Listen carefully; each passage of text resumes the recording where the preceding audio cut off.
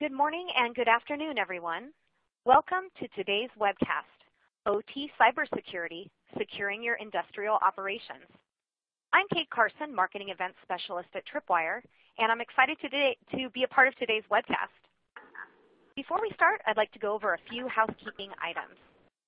First, make sure that your audio is streaming correctly. Please note that the audio portion will stream through your PC or laptop speakers. Be sure to check your speaker volume, the volume setting on your computer, and your headset to ensure that it's turned on and volume is at an audible level. Today's presentations will be using a slide deck. You can click on the expand rectangle on the top corner of the slide area to enlarge. If you're not seeing the slide movement in your console, you can try refreshing your browser.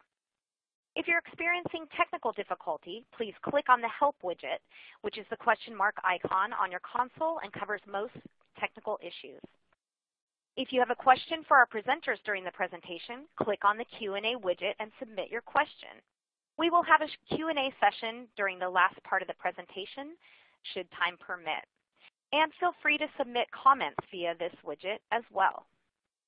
For downloadable PDFs and the slide deck pertinent to today's discussion, click on the Resource widget. Lastly, I'll be sending out a follow-up email with the link to the on-demand webcast and the slide deck. Okay, so let's get on with the presentation. A bit about our speakers.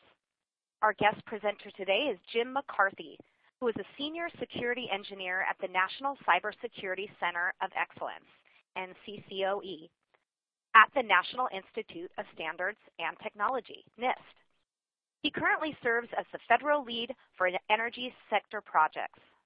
Mr. McCarthy joined the NCCoE in 2014 after serving at the U.S. Nuclear Regulatory Commission. He also worked in various cybersecurity roles at the U.S. Department of Transportation. Our other speaker is Robert Landavazo.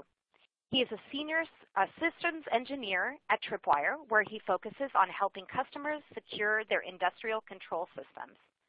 He has a background in the electric utility sector, most recently working to implement a NERC Critical Infrastructure SIP internal compliance program leveraging Tripwire's own product suite. For more information on both speakers, click on the bio widget at the bottom of your console. Now, without further delay, I'm going to turn it over to Jim McCarthy. Take it away, Jim. Thank you, Kate. I appreciate that. Good day, everyone. My name is Jim McCarthy, and as Kate mentioned, I'm with the NIST, National Cybersecurity Center of Excellence. I want to give you a little bit of a background of exactly what we do, but me in particular, as part of the NIST NCCoE, we're heavily engaged in cybersecurity for industrial control systems, and in my particular sectors, energy and manufacturing. So we're going to be talking about that today. Giving you some background, talking about some projects that we're undertaking or have undertaken in the past, and then we'll do some question and answering later on in the presentation. So thank you for joining us, and thanks to Tripwire for having me today. That being said, I'm going to move on to the first slide here, a little bit of a background on us here at the NCCoE. We started, just again to clarify, we're part of NIST, the National Institute of Standards and Technology, which is part of the U.S. Department of Commerce. So we are part of the federal government. But this center in particular, about 6 years ago, was stood up to address the needs of industry directly. And what we mean by that is basically we are put into place to solve cybersecurity problems in various sectors or solve cybersecurity problems that are preeminent across industries. And there can be any number of them. And that's important to remember here. As we move forward. Again, I work with particular focus on industrial control systems and even more specifically for energy and manufacturing. Our mission is really rather simple, is to accelerate the adoption of secure technologies. And how we do that, how we go about that, that's part of the story here as well. So we collaborate with tech providers. We have communities of interest that we engage with to generate these ideas. Again, all with the mindset of serving industry at the end of the day with these cybersecurity solutions or builds that we implement here in our labs. A little background in terms of where we stand, where the NCCoE stands in terms of overall NIST. Note that NIST is parsed basically into individual laboratories. We are part, or the NCCoE is part of the NIST Information Technology Laboratory. And if you're looking at the slide, look over to the left, our programs, advanced networking, and things like that. Cybersecurity is a big one. Some of you may know NIST for encryption and some of these areas of subject matter expertise that we have. But specifically today, we're going to be talking about NCCoE in terms of ITL in cybersecurity. And we collaborate with industry, federal, state, local governments, and of course, academia. Okay, so enough about that. I'm going to tell you here how we go about, or how at least my sector goes about engaging directly with industry. So first, when we have an idea for a particular challenge or cybersecurity problem that exists, we will engage directly with members of industry. In my case, it's going to be the utilities and folks who have manufacturing implementations, robotics, process control, things like that. So we will engage with them directly and basically ask them, what are your most prevalent cybersecurity problems? And this is basically the definition stage. So once we get all that feedback, we and just to mind you of one thing, everything we do here is transparent. So the process that I'm describing here, we publish all sorts of information on our website, which is accessible by anybody. So getting back to the definition phase, we define the problem. We enlist and engage the resources to address that problem. Tripwire is a great example of this. So we collaborate directly with companies like Tripwire and many others to perform the build, or we assemble this team to actually solve the problem. We don't develop any of our own software or products or anything of that, but we do organize, define, and assemble the team necessary to serve industry's needs. The build itself, that will typically occur in NCCoE's labs. So we build a practical, usable, repeatable solution, whatever we've agreed upon, in order to get that out to industry, and we do that in the form of what we'll call next is advocate, and that's basically in the form of a practice guide. The practice guide is actually the end result of all the work that we had done to solve this particular problem. Again, we'll get to examples a little later on as to exactly what those problems are, but this background is important. So this, as I was saying, this is the practice guide. This is actually the composition of all the work that we had undertaken based on the project. So we have our own special pub designation, which there it's abbreviated as SP. Our series of special pubs here at the NCCoE is designated as 1800. In my case, I did 1800-2, Identity and Access Management, and 1800-7, Situational Awareness, as an example. And what you'll typically find in these volumes or publications, they're typically split up into three different parts. The first is the executive summary, where we target C-suite executives and let them know what we've determined or what we've gleaned from our outreach as to what exactly the problem is. This gives them a good overview of how we're helping to define the problem. Volume B is the approach, the architecture, security characteristics, everything we did or brought to bear to be able to create the cybersecurity solution that is identified in these guides. And then Volume C, the how-to guide. This is what probably differentiates our pubs more than anything else, is that we actually provide the installation, configuration, and even integration guidance right there in that Volume C. So anybody at any entity, let's say a utility, will be able to look at this, look at the executive level approach to it, the managerial level, which would probably be Part B, and then the actual engineering or implementation level, which is Volume C. And we thought that would be the best way to serve the community in this case. And we focus on technology.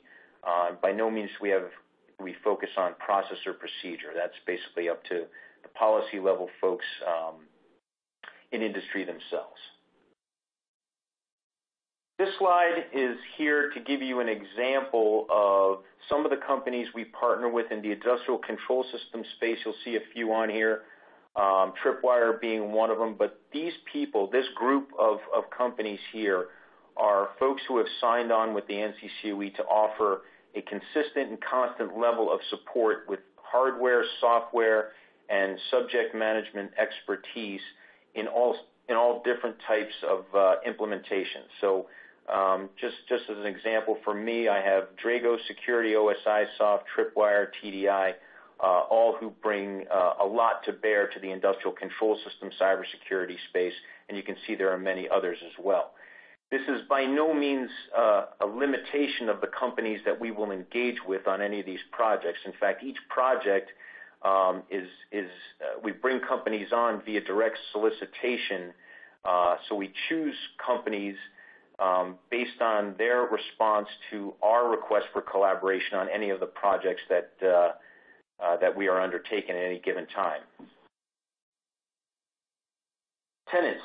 This is how NCCoE, we define how we want our approach to projects to be. So we're standards-based, and that could mean a lot of different things, but in this case, it's going to mean, we have to understand that there are already pre-existing compliance standards out there that we have to comport to or take into consideration when we're writing our guides. We don't want to replace or usurp any type of compliance guidance that's already out there for a particular industry. And there's also tech-based standards, and NIST has a lot of these things in terms of encryption standards and acceptable levels of encryption, et cetera, et cetera. So that's essentially what is meant by standards-based. Modular, typically when we're building one of these projects or building out one of these projects, I should say, they are a solution as a whole, but there are many different pieces and components that would-be adopters can look at and hopefully adopt on a modular level where they don't have to rip and replace their infrastructure in order to implement some of the better parts of the solution as according to the way they see it. Repeatable, that's a simple scientific term. By virtue of publishing this guide, anybody who would try in their own lab to replicate exactly what we did should be. So we validate whatever we do consistently, and every time we put out one of these practice guides, of course, with some of the environmental nuances that we have here. Commercially available. This is very important. We cannot engage with any company out there who does not have a commercially available product on the market. So anytime we select collaborators for one of these builds or projects, we make sure that they have a product that can be purchased at the time that they sign on with us. And that's really important because we're not doing any forward-looking research or not dealing with companies trying to help them develop some of the stuff they may have in beta. So that's an important thing to keep in mind. Usable, that's self-explanatory, and then open and transparent. As I mentioned earlier, basically everything that we're doing here is open and transparent to the public. Most of what we do on a project is published, even in terms of meetings that we have, and the minutes from those are published on our website as well. So this is anybody who wants to keep up with what we're doing at any given time is able to do that. Sector-based projects, I put this slide in here to give an example of some of the spaces that we're working in. You'll see energy and manufacturing up there. Again, those are mine. Certainly not limited to that at all. We have commerce, retail, financial services, hospitality, et cetera, et cetera. And again, all the information on those sectors is available on our website as well. My projects, as I mentioned before, these two are currently available in draft form on our website. Identity and access management, that constituted a heavy focus on pre-provisioning and deprovisioning of IT, OT, and physical access control access management. Situation awareness is also published, and that was a heavy focus on the different capabilities available to folks that need them in terms of real-time monitoring and disposition of all the assets in a typical energy setup, so to speak. So we took into account not just IT, but we did a heavy emphasis on OT or operational technology, and of course, physical access control as well. Here's one of the projects that we actually are launching as we speak. We just sent out our request for collaboration on this on Monday of this week. So that was the 26th. And it's energy sector asset management. And this is a brand new project, as I mentioned. And it took about 6 to 8 months to get it to this point. But we focus on asset management capability for the energy sector. Again, we had heavy engagement with them in terms of what they wanted to see from us in terms of a project such as this. So we include electric utilities, oil and gas, and any other subsector that would like to participate. We wanted to have as broad a reach as possible on this one. So there's a chance that renewables or nuclear may even join in here and help us out and help guide the project as we go through it or start to build it actually. Additional and specific focus is giving to remote and geographically dispersed assets. From what we understood, this was a huge challenge out in the industry. You can imagine there's a lot of assets out there that are not easily accessible, and that is one of the focuses we have on this. What exactly we're going to do about that, we don't know right now. We're very early on in the development stage on it. We should have our collaborators selected by, I would say, late March, April. We're getting a lot of requests to collaborate on this from a great many potential vendors out there. And I've also included in this slide a website which will take you to the project description. That's basically gives folks an idea as to what we'll be doing on any given project that we published, and that can be directly accessible via that link, and you can read it yourself if you're interested in it. In the manufacturing side, we currently have a project we're doing with behavioral anomaly detection. This is a little bit of a different animal here in that we're focusing on a single capability. It's a collaboration between another NIST lab, the engineering laboratory, and our information technology lab. So we leverage existing robotics and process control infrastructure. The folks up there at the engineering lab already have one of these built, so we can just take these cybersecurity tools, implement them, test them, see how they perform, and write about it in the form of a practice guide. Again, this is our first one we've done in manufacturing. We had the kickoff last July, and we project that we will have a practice guide or one of these SP 1800s released in June of this year. So that should be forthcoming here within the next 3 months or so. And again, there's a link if you want to find out more about that particular project. And finally, just some contact information. Again, I can't emphasize enough that the NCCoE is open and collaborative, and we encourage people to get in touch with us, ask us questions, present us with ideas. There's many, many ways to do that. This is my own contact information here. Feel free to use it. I also highly suggest the link there to the lower left, NCCoE.NIST.gov. There's great information on the landing page, and then as you drill into the projects pages and whatnot, there's a lot of information there that folks can glean, hopefully to improve cybersecurity in their own organizations. And with that, Rob, I'm done with my part of the presentation. I can hand it over to you now. Thank you very much. Thanks, Jim. Thanks for the introduction to the NCCoE. I can tell you that I learned quite a bit in just the past 20 minutes. So we did get one question for you that I think you did a fantastic job of already answering, but I'd like to perhaps have you address it anyway. It looks like it's coming from a cybersecurity vendor, and they're expressing interest in collaborating with you on potential ICS security topics and wanting to know how to go about doing that. And, you did on the deck provide your contact information, but maybe if you could just briefly describe the process by which a potential vendor would go about expressing their interest in collaboration. Yeah, sure. Glad to. It can come simply, Rob, in the form of an email to me, and then I can give instructions out. But for the sake and purposes of this call, it's kind of a multi-stage process, right? So we prepare all the requisite documentation needed for people to know that a collaborative opportunity is even available. So when I had that slide up for energy sector asset management, the release of that project description is really a precursor for the open call for collaboration. So, and this is important. It's a little bit of government speak, so bear with me, but this is the way we do it, and it's the way it needs to be done to make sure that the playing field is open to everybody. We publish a Federal Register notice, and that, even though that information is not on this slide, that's exactly what we did on Monday. The Federal Register, which is part of OMB, We prepare the documentation necessary to make this request for collaboration. And our Federal Register, you go to federalregister.gov and just type in the find bar NCCoE, and you will probably see Energy Sector Asset Management as the first hit there. And subsequent to that, you read through the instructions. And it gives you specific instructions to request a letter of interest, what to fill it out, sign it, et cetera, et cetera. But for all intents and purposes, that's the main way that tech vendors who are interested in collaborating at this moment can get involved.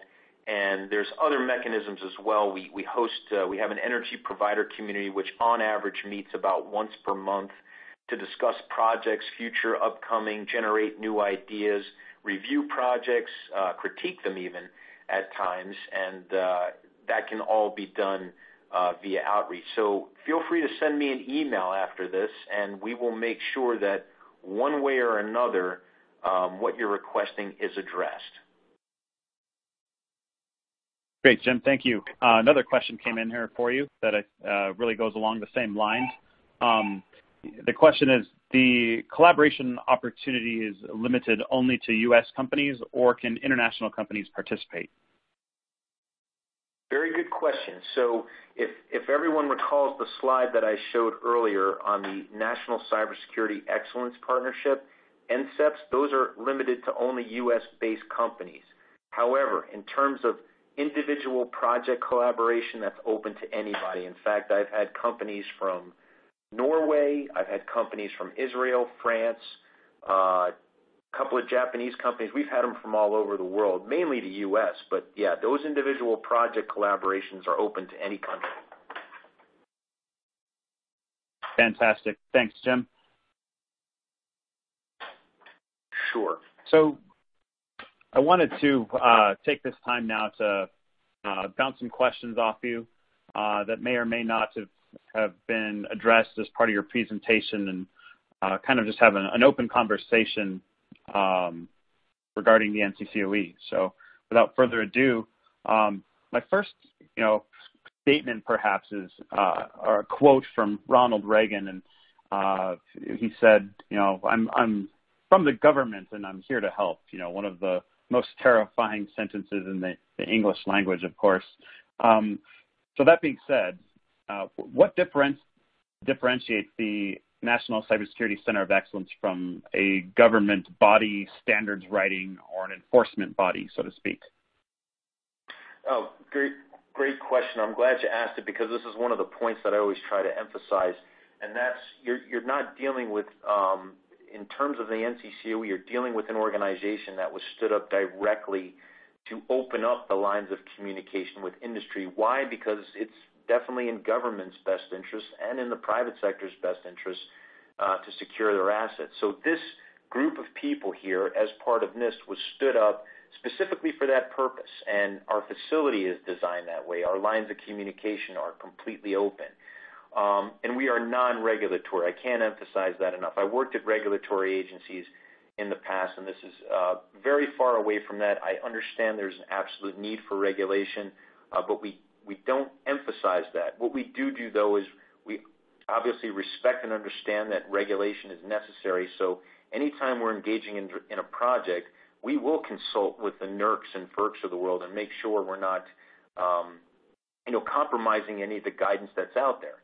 And those are in, obviously, the places where that types of guidance will apply. And there are some major gaps out there in certain subsectors where there isn't really any type of compliance regimen out there. And for that, people are resorting to the NIST cybersecurity framework. Again, non-regulated, non-regulatory by any means, and a very decent way to simplify an overall approach and assessment of cybersecurity in your own individual organization. So if I had to say two things, Rob, would be number one, primarily we're non-regulatory, and number two, NCCoE stood up directly for this type of engagement. Great. Having recently had a role at a regulated utility, that was a relieving statement to hear you describe the role that NCCoE plays, and that a utility, for example, could absolutely leverage the NCCoE without any fear of being audited by them, so to speak. That being said, that really leads me into my next question here. For those of us that this might be our first exposure to the center and its offerings, can you describe how a cybersecurity professional might go about leveraging your offerings to secure their industrial environment? Yeah, sure. The world of cybersecurity professionals is made up of folks. There's a lot of different flavors and positions out there. There's policy level folks, there's tech level folks, and there's folks who go back and forth from tech to project management and things. So the way I would say the best way to approach it from a holistic standpoint is if you take a look at our guide, the way our guides are designed, they were designed with that understanding in mind. There's going to be a lot of different people with a lot of different viewpoints coming at cybersecurity and having their own unique interest in whatever they need to find out. So the way our practice guides are set up, as I mentioned, Part A, the executive summary, Part B, the approach, the architecture, the rationale for doing the build, the security requirements, things like that, the securing of the security, in fact, that's going to be really good, in my opinion, for CISO level folks and for project management folks and even some of the technical folks as well.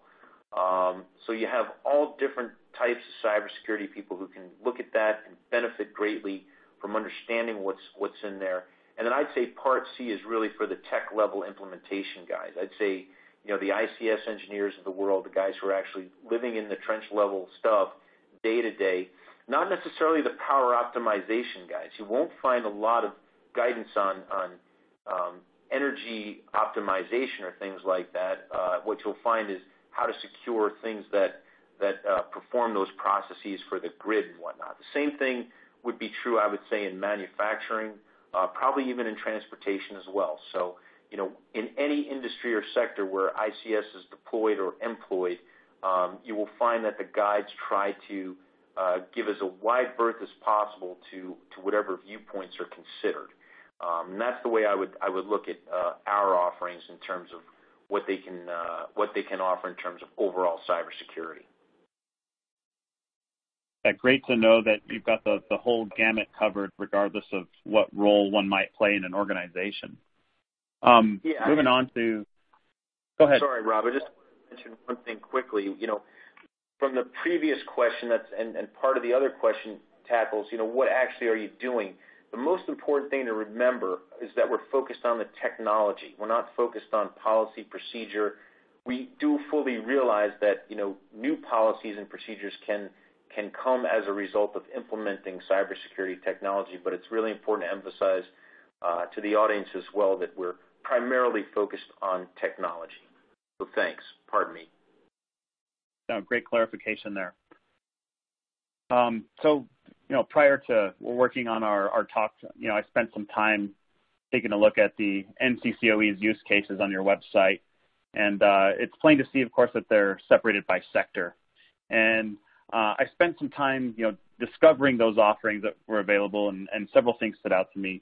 Of course, being that my focus at Tripwire is helping our customers secure their industrial environments, where, of course, energy, manufacturing, and the transportation sectors are huge components. Could you talk a little bit about the efforts that you and your team have put into the respective case studies like asset management, situational awareness, and capabilities assessment for securing manufacturing industrial control systems? Yeah, definitely. Again, I defer back to a slide in the definition stage. What are we trying to do? What exactly is our purpose? Who are we trying to serve here? So NIST being NIST, it was kind of, when the center first started, and obviously in the past 6 years we've built huge contact lists and whatnot, and lists of folks who are very trusted, who believe in the mission and what we're trying to do, and who hopefully will benefit it at some point. But we do, every time that we are looking to do a new project, we always begin by soliciting ideas from the people who will be affected most by it.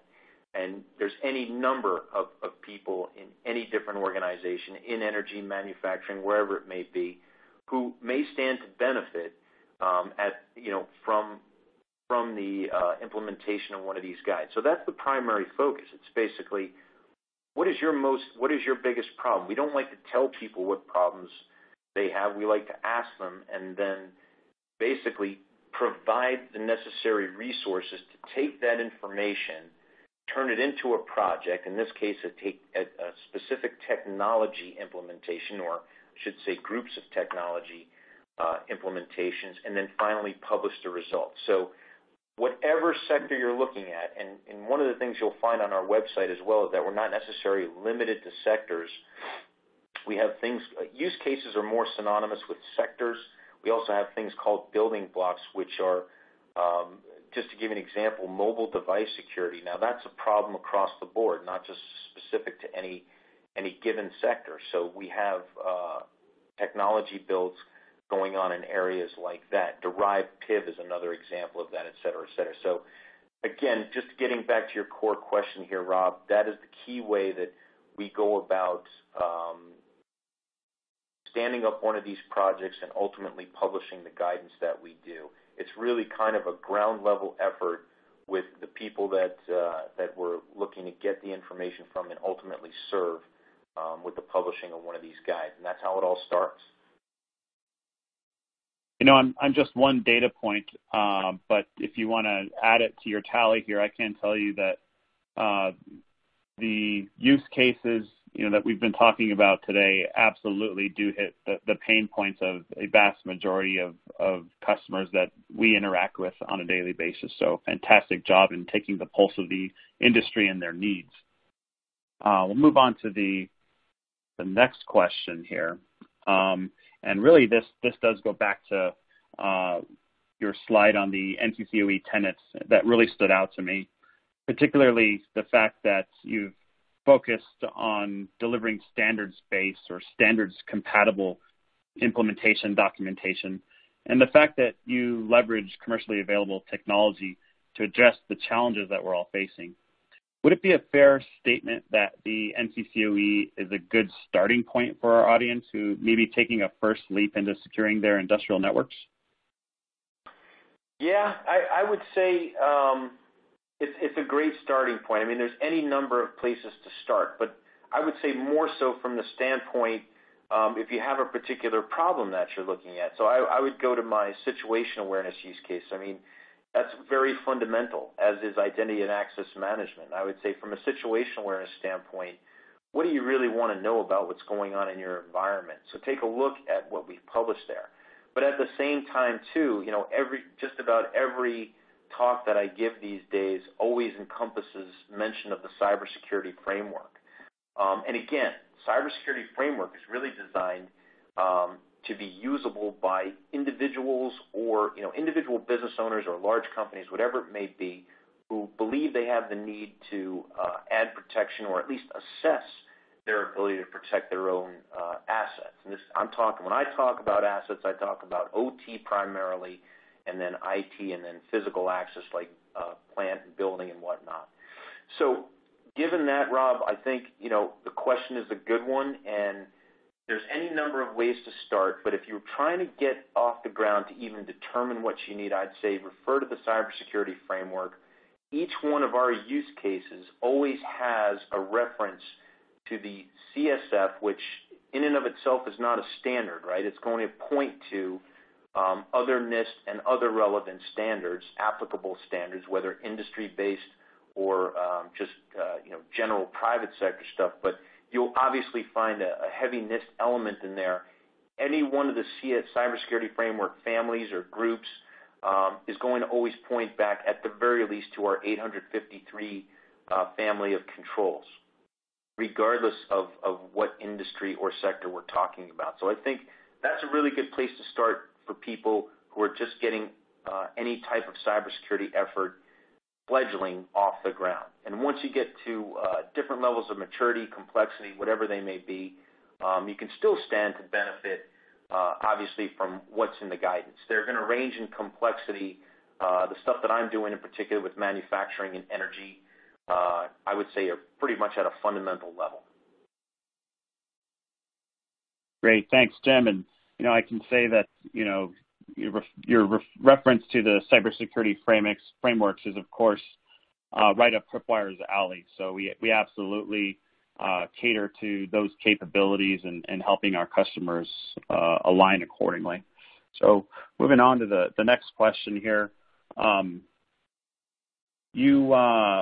The engagement and business model described in your slides earlier, again, does a really good job of describing the cycle that you and your team goes through to develop a deliverable. But that being said, I, of course, noticed that some of the studies we've talked about are still in draft form or still in an information gathering state. Can you describe the life cycle of one of these projects, particularly like in the assemble and build stages? Yeah, sure. So I'll need to defer to the define stage first. So just take it, as it were, from the define stage. You have a problem. You've defined it. Your constituency is happy with the fact that you're planning on moving forward with it. What's the next step? Well, once we define what our problem is, we have to define exactly what we're going to do about it, and that happens in the form of a project description, right? So primarily, and I'll use energy sector asset management since that's the most recent one, and it's probably the best example to use because folks will actually see this if they visit the website. We drafted a project description, I would say, I think it was late December when it first came out. We actually were commenting on it. But so first we put things down on paper and basically want to explain to anybody out there, whether they be a tech vendor or an interested party of any sort, we want to describe what our intention of doing on this project is to get at least more consensus, but if anything else, to generate comments on whether we're hitting the mark overall. So we draft this project description. We send it out. In our case, for asset management, it was a 30-day comment period. We get all the comments back, and we adjudicate them.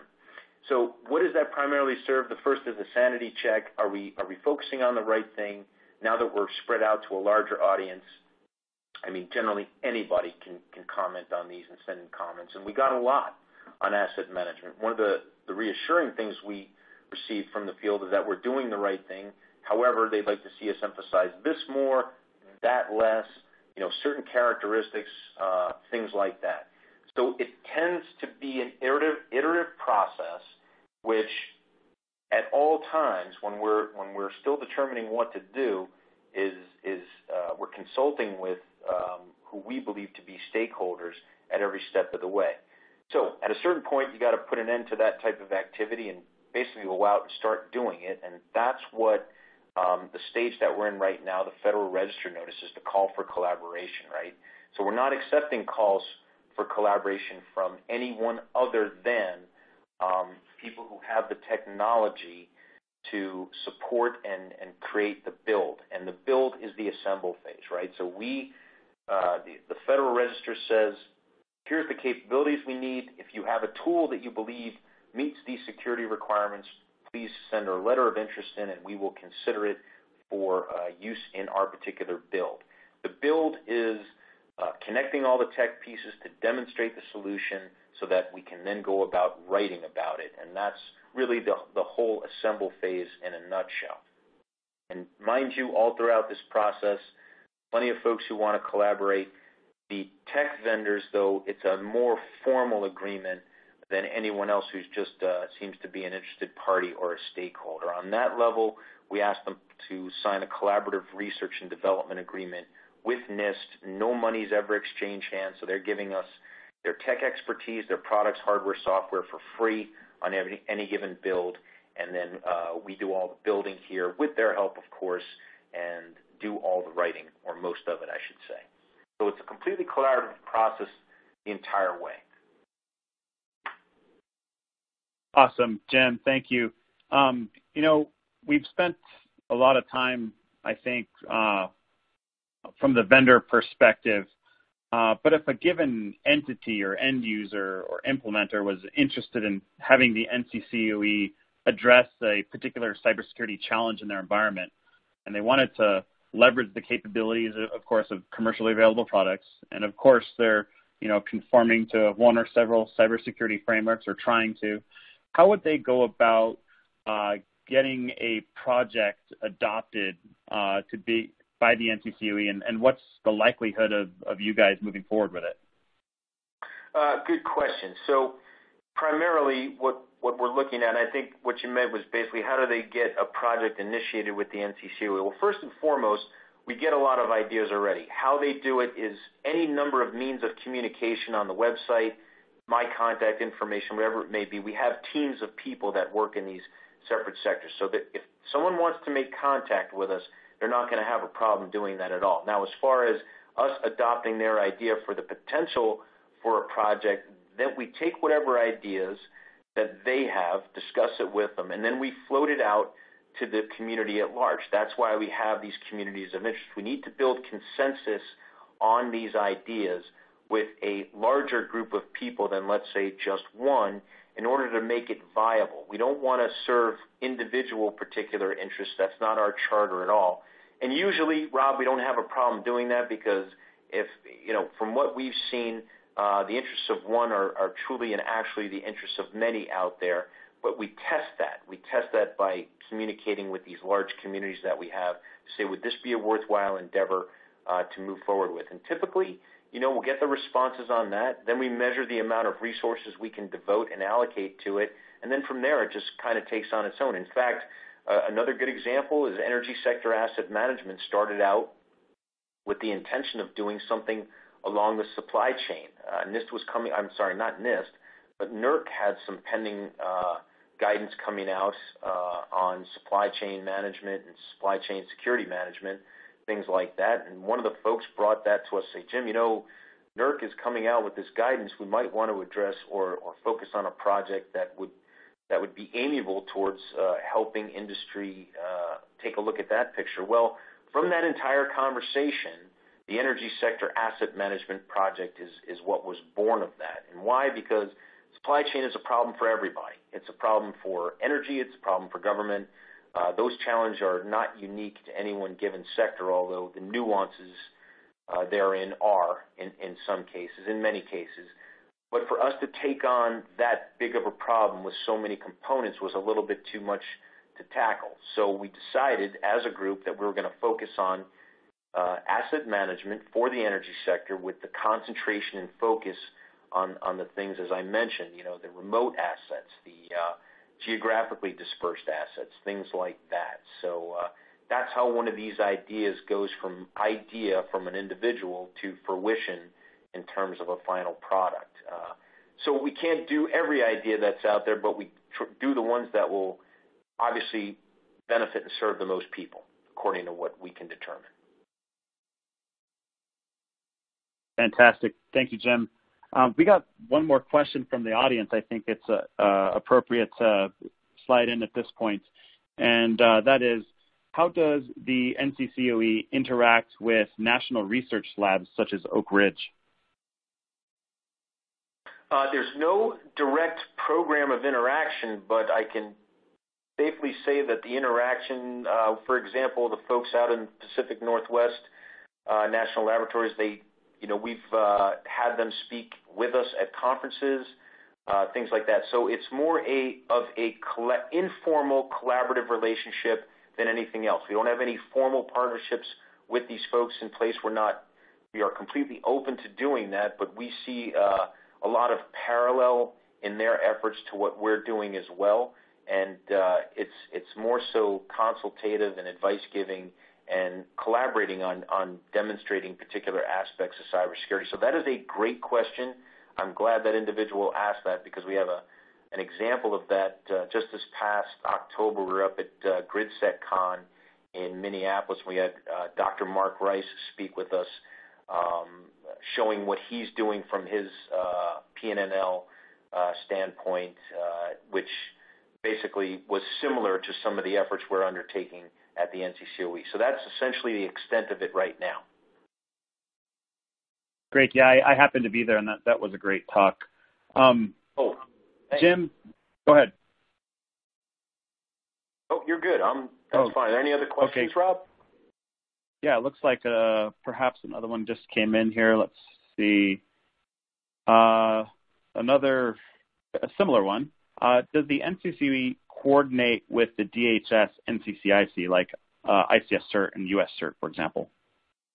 No, there's no direct coordination with those organizations individually, only because that we are not really equipped to tackle that mission space. You have a completely different mission space there that's focused on anti-terrorism.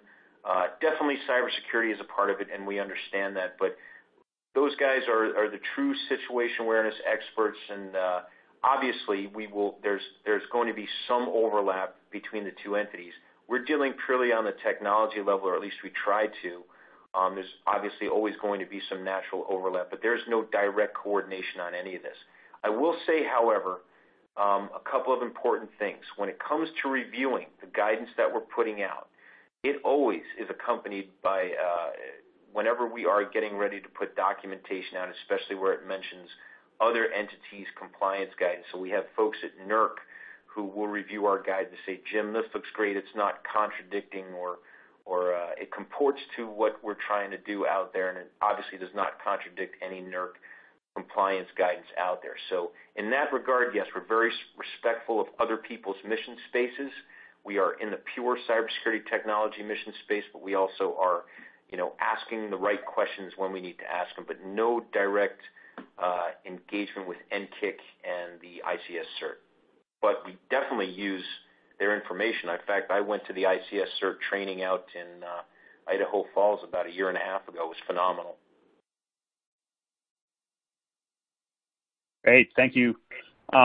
So with that, thanks for spending time with me today in our audience, Jim.